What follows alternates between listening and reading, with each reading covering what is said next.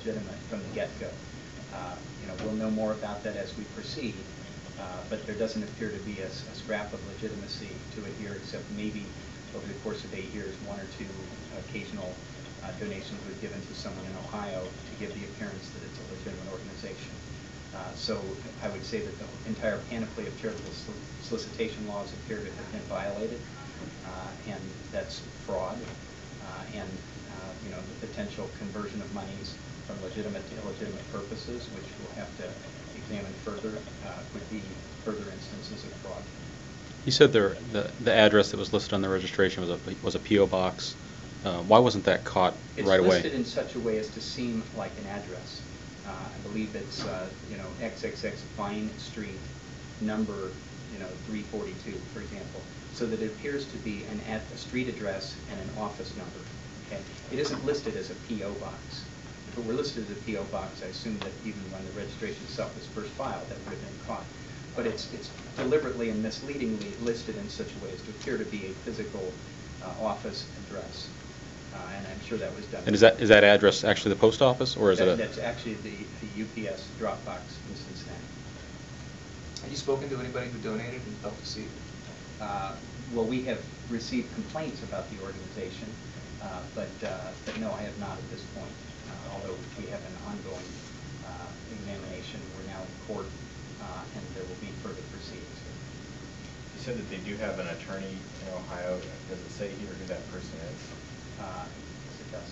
Is there any action being pursued against that individual through the disciplinary council or any other bar association or anything like that? I would say that all our options are open at this point.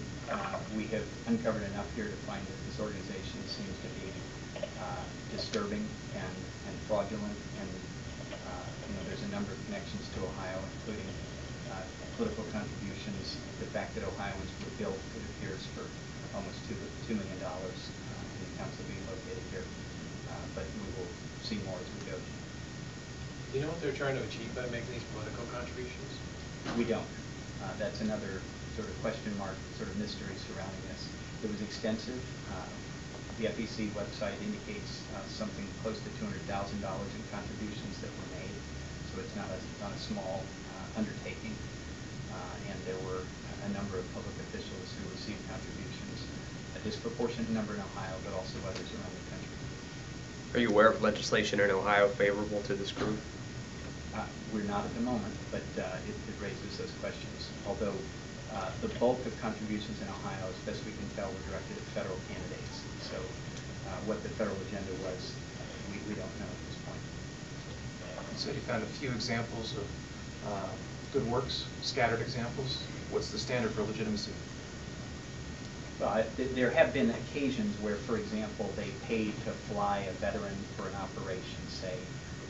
Maybe they read something in the newspaper, something came to their attention, and they actually ponied up some money.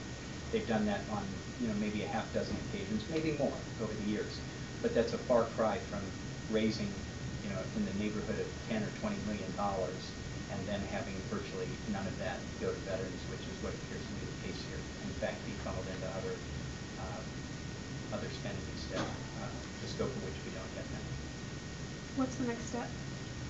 The next step is for us to fight to get these temporary restraining orders in place, to continue coordinating with other states that are undertaking their own investigations. Florida is a key state because that's where he was physically located. Although when you begin looking into Bobby Thompson, he's a very shadowy figure. He's had something like 40 different addresses listed over the last 20 years in a number of states. None of the addresses, as best I can tell, in Ohio. So there's much more to come, I would expect, and it may shed more light on other directions we should take here to protect Ohioans.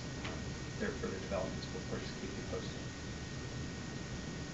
Are you satisfied that Suggest to me that we could consider whether we are taking aggressive enough steps when people file a registration statement. And of course, there's thousands, maybe tens of thousands of charities that do that every year. With computerization, I assume that a better job can be done. But the reality is, if somebody files amongst the many filing, and they're determined to perpetrate a fraud, it can be a little while before that can be uncovered. But why it would have taken 8 years is harder to explain. Okay?